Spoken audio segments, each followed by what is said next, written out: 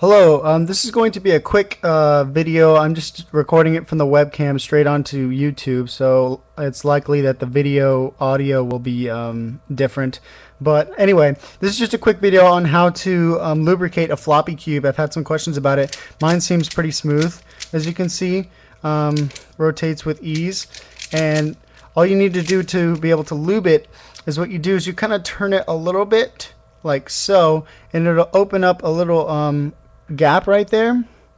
See if you can see that. See, there's a little gap, and all you do is take your straw and insert it into that little gap that you've made and spray some silicone.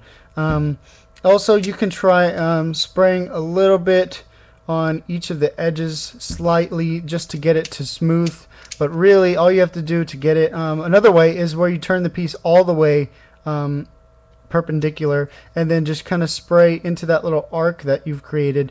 But again, a better way, or a different way I guess, is to just turn it 45 degrees and it'll open up a nice big gap where you can stick your straw. See, my straw is all the way down inside of the cube now, and you can just stick it in there, spray it, and mix it in.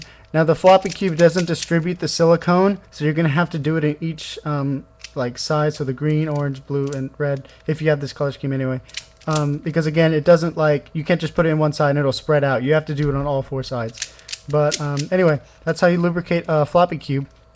Thanks for watching. If you like this video, go to my other videos. I'm sure you'll find something that you like, and thank you for watching. See you next time.